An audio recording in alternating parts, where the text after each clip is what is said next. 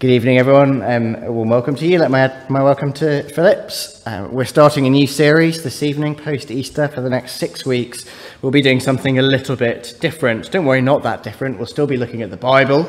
We'll still be hearing what God has to say to us in the place that he has spoken authoritatively and clearly. But instead of working our way through a book of the Bible, chapter and verse at a time, we'll be taking a topic to look at that instead. And the topic that we'll be looking at in this series is what theologians and philosophers call anthropology. Sounds like a scary word. It really isn't. All it means is the study of man, the study of humanity. In other words, we're asking that question, what does it mean to be a human being? What does it mean to be a human being? And so for this series over the next 6 weeks, we've prepared some booklets which have some recommended resources, books to read on the back for further study and investigation, an introduction to the series, a glossary of terms, because there is some language over the next 6 weeks which we might not be that familiar with, and then sermon outlines and the Bible texts for the 6 weeks. So if you want one of those, they're in the foyer. There's some large print versions for the more ocularly challenged of us as well. I can include myself in that. So that's where we are. Why are we looking at this particular topic, and why now? 2 reasons. First, our society has undergone a ground shift over the past 10 to 20 years. Society of late has been marked by something called the culture wars, wars in wider society between those who are liberal in their cultural persuasion and wanting change, and those who are more socially conservative. The world, in fact, is becoming increasingly hostile, or the Western world at least, is becoming increasingly hostile to those who hold socially conservative values, particularly around the topics of sexuality and gender. With regard to these topics, the liberal left shouts tolerance as its manifesto, and yet it is becoming increasingly intolerant in a deeply ironic way to anyone who is conservative, to anyone who disagrees or dissents. And people who express those kind of opinions find themselves cancelled, victims of cancel culture, a term that none of us knew of even 5 years ago. Take the famous example from, I believe it was 2 years ago now, of J.K. Rowling, who made the mistake of saying something online. If sex isn't real, she said, there's no same-sex attraction. If sex isn't real, the lived reality of women globally is erased. I know and love trans people, but erasing the concept of sex removes the ability of many to meaningfully discuss their lives. It isn't hate to speak the truth. She had a whole series of tweets effectively saying that men who transitioned to identify themselves as women were not women. A statement that 10, 15, 20 years ago would have been blindingly obvious to the entire world. And yet say something like this now and defend the right for a woman to enter a public bathroom, and not feel at risk that a man self-identifying as a woman might be in the stall next to her, and you receive comments like this: I wish you a very nice pipe bomb in your mailbox. Or she had to post something like this later on in the year: last Friday, my family's address was posted on Twitter by 3 activist actors who took pictures of themselves in front of our house, carefully positioning themselves to ensure that our address was visible. There's 1 tweet of 8 that were to go on explaining various horrible things that were being incited against her. All simply for stating something which biologists have known and believed for centuries. And in fact, the whole world has believed from the beginning that a man dressed up as a woman is not a woman, but a man. Even saying that now I slightly risk being counted as having spoken something hateful. In fact, such is the world that we live in, that radical feminist Germaine Greer, the face of feminism of the 20th century, was recently no platformed from Cardiff University for being too conservative because of her views about women and transgender issues in particular. She was due to speak on a topic called Women in Power in the 20th Century, something that she's amply qualified to speak about. And 2,000 students, led by the women's officer of the Students' Union at Cardiff University, wrote a petition saying that she wasn't welcome because her views were harmful to trans women. A complete ground shift. What on earth is going on? But then also we're turning to look in the life of the Church of England to something called Living in Love and Faith, where the Church is seeking, asking individual parish churches to seek God's will with regard to two particular issues, with regard to same-sex marriage and with regard to people who feel as though they don't belong in the body. People who feel as though they want to make that journey to try and transition from one gender to another. We'll come back and think about both of those things more later on in the series. But one final thing by way of introduction, and I realise it is a long introduction, sorry, it's the introduction to the whole series. One final thing, I was chatting to a vicar at Christmas time, and he had been looking at this kind of stuff with his congregation from September through to Christmas. And he said one of the biggest regrets that he had about the impact of his preaching series was that the congregation kind of got there begrudgingly. They were like, oh, we know this is what the Bible says, but we kind of feel as though we have to believe it, rather than, not being ashamed that this is good news. That because God is the source of all goodness, what he has to say in his word is good for us. And I don't want that to be the situation for us. I want to not just say, this is what God says, take it or leave it. I want to persuade us that what God has to say about sex and gender in a world which thinks radically differently is actually really good news for us and is really good news for society. Daft illustration. This is a floor steamer. Hayley and I got one not long after we got married. It might even have been a wedding gift from someone. It turns out that on a floor steamer, there's a really important little net type thing that goes over the top that basically stops all the water or the steam kind of condensing and spraying water all over the floor. And Muggins here decided it was a good idea not to read the maker's instructions the few times that I used it. And I thought it was going swimmingly, to pardon the pun, until the water ended up all over the floor. Then I kept doing it. It turns out that when you don't listen to what the maker has to say about how to use the piece of machinery, disaster ensues. And that is a daft illustration. Can you imagine if we ignored what God, our maker, had to say about how we use our bodies? It would be disastrous, wouldn't it? Our precious bodies that God has given to us as a gift, we must listen to what he has to say, because what he says is for our good. Right, that really is the introduction over, and now we're diving into our first topic for this evening, and that is about our bodies. Who am I? And what does it mean for me to be a human being? And so this question is essential for us to look at, because at the end of the day, to understand how we should live, we first need to get a grips with who we are. Before I understand what I ought to do as a human being, I need to understand who I am as a human being and what God's expectations of me are, because those expectations will be fitted to my nature. What I am as a human being will shape the way that I am to act.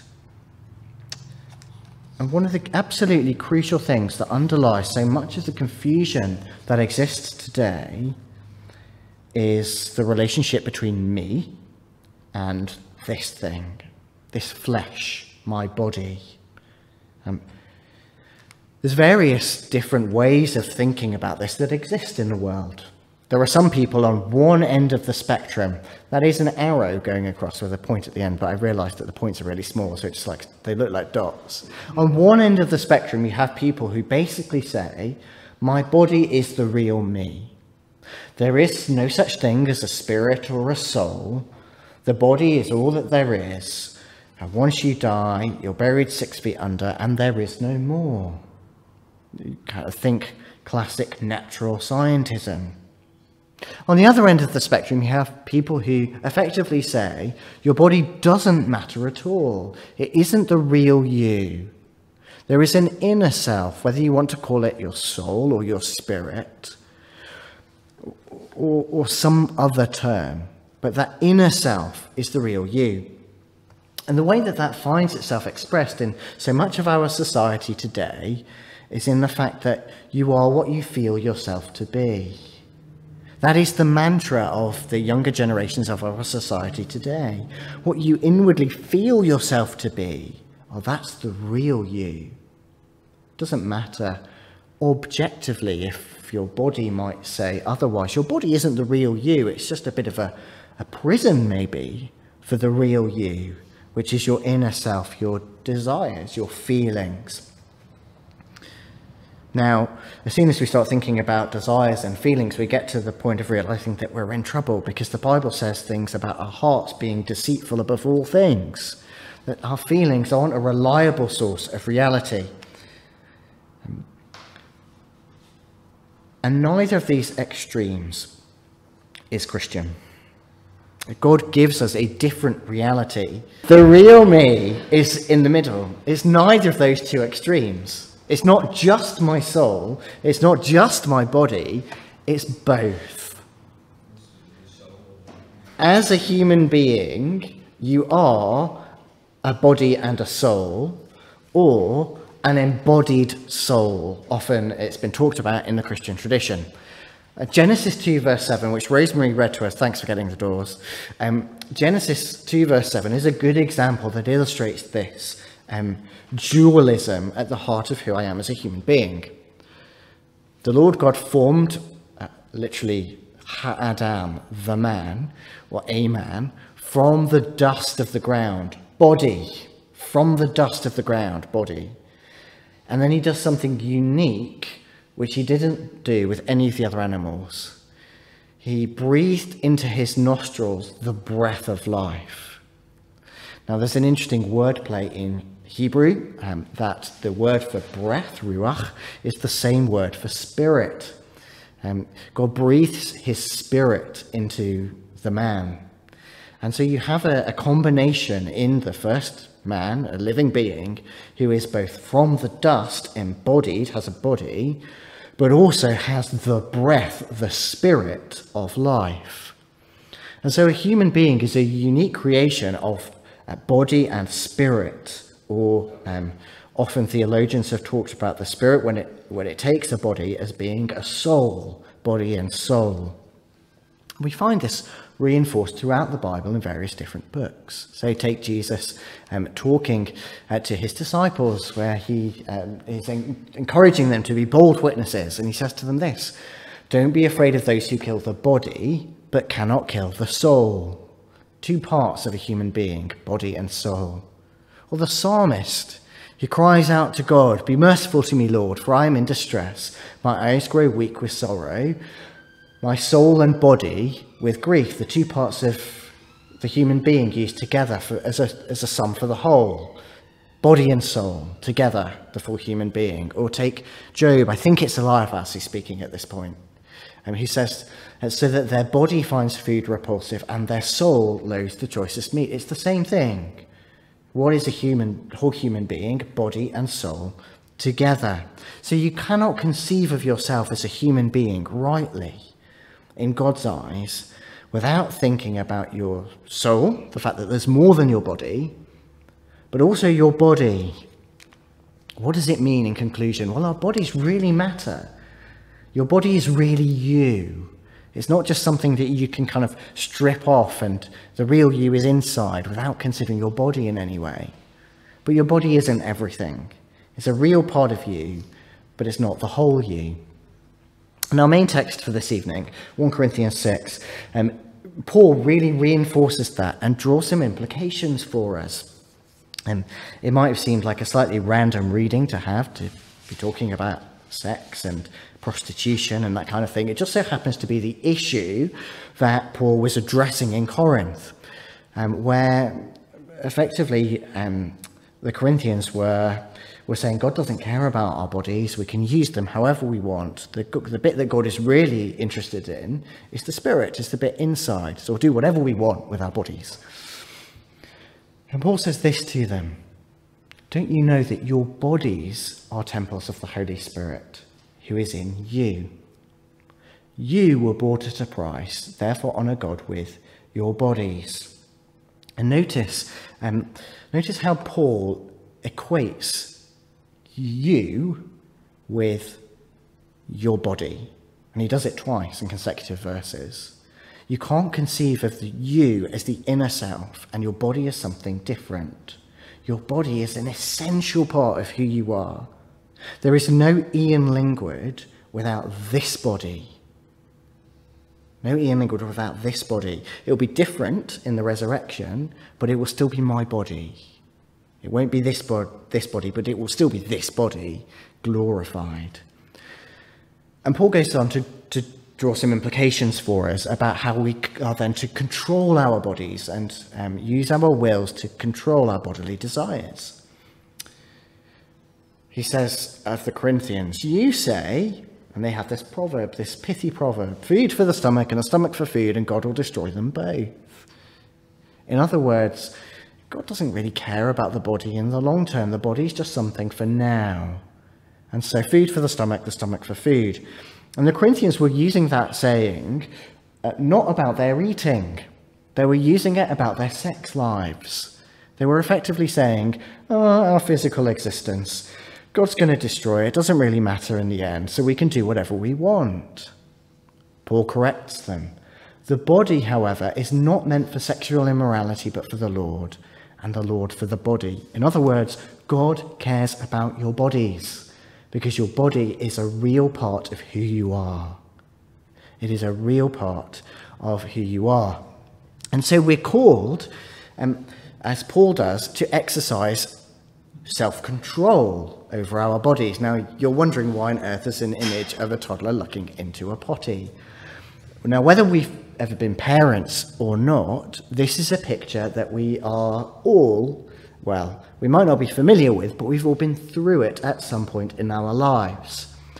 As young children, at whatever age it was, we have all at some point had to learn to exercise our will over our bodily function. To put it crudely, we had to learn not to do wee-wee and poo-poo whenever we wanted to. Didn't mean to make everyone snigger, but that's the reality of it, isn't it? A bodily reality we have all had to learn at some point, that we use our will to control our bodily function in a way that is appropriate to us as human beings. That going to the toilet is a private thing, and we have to learn to act and use it in that way. Now, in a similar way, Paul calls the Corinthians to exercise self-control over their bodies. Your bodies are temples of the Holy Spirit who's in you. You were bought at a price, so honour God with your bodies. How are you to do that? The truth of Scripture informs your mind, and you're to then use your mind and will to exercise control over your body sexually. In other words, what is Paul saying? What's the upshot of all this stuff?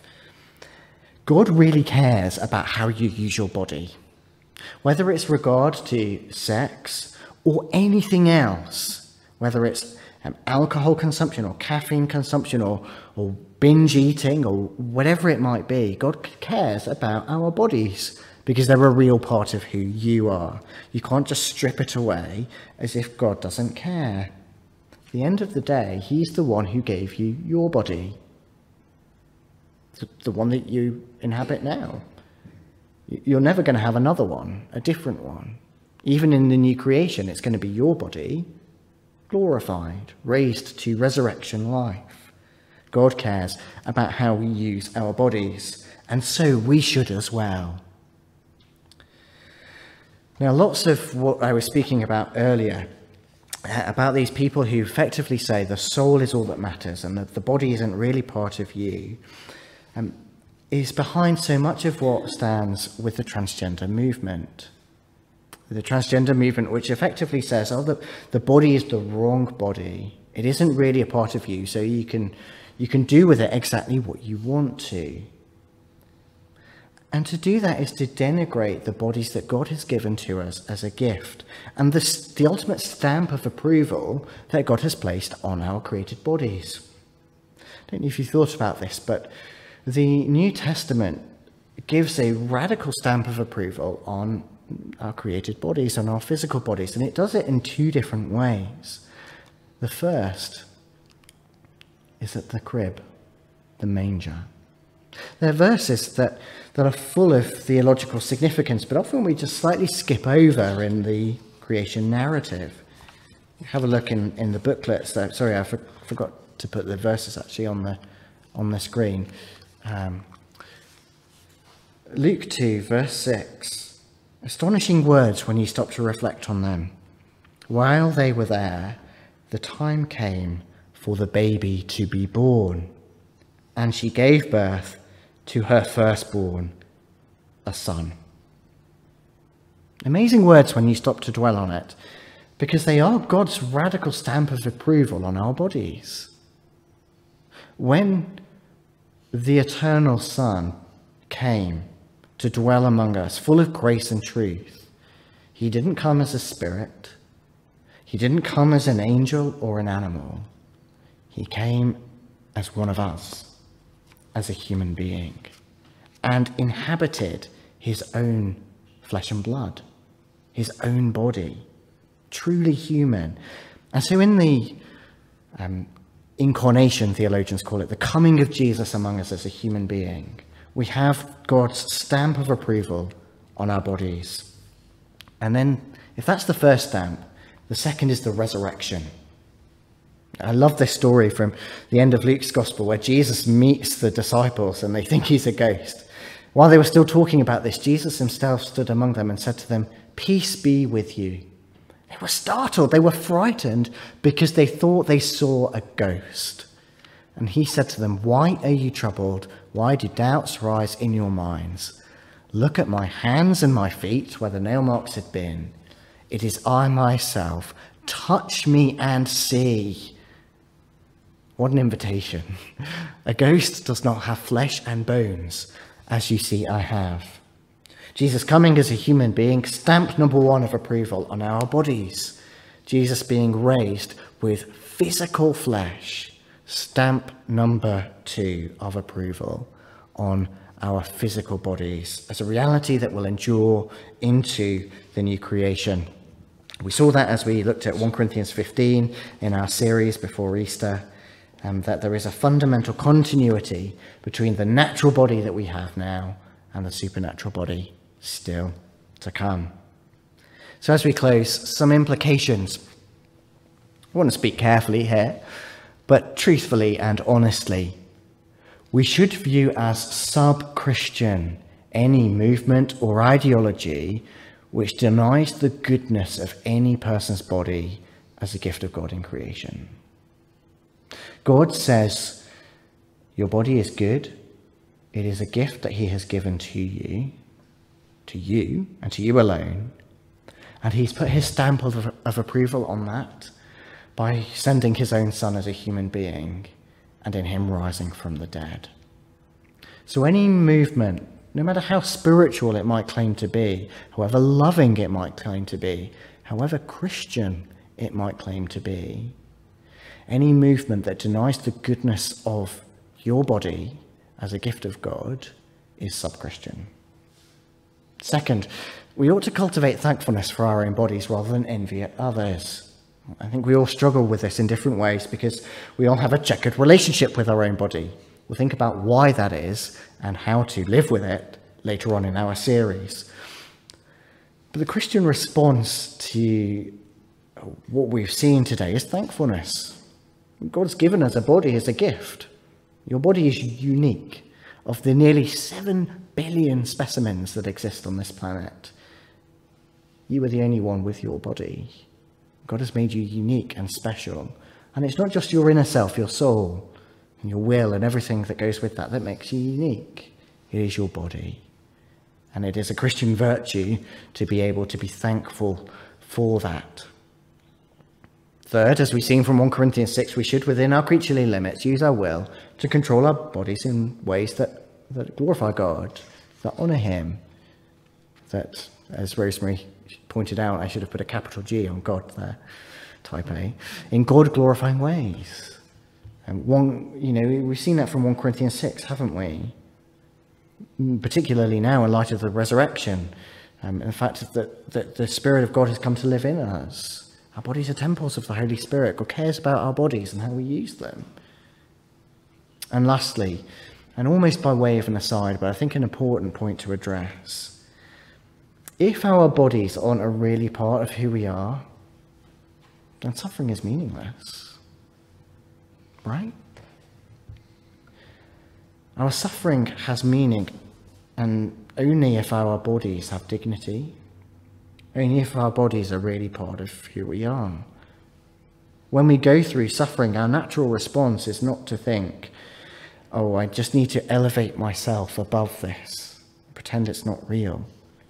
The more authentic experience is to groan with it as we realise that the physical suffering that we endure is something that we endure, not just that our bodies, as some detached reality, endure. That is where we're drawing stumps. And it was an exercise in a way of spinning a lot of plates. I realise I've covered a lot of ground, gone over a lot of topics. And if you will, I've started a lot of plates spinning. Over the course of the next 5 weeks, the aim is that we'll come to each one of those plates and grab them and take a closer look at it and some of the implications of it. So next week, we're going to carry on this series. So we've started thinking about our bodies. We're going to think about what it is to be male and female. But more of that next week. And I'm going to hand over to Philip as we close.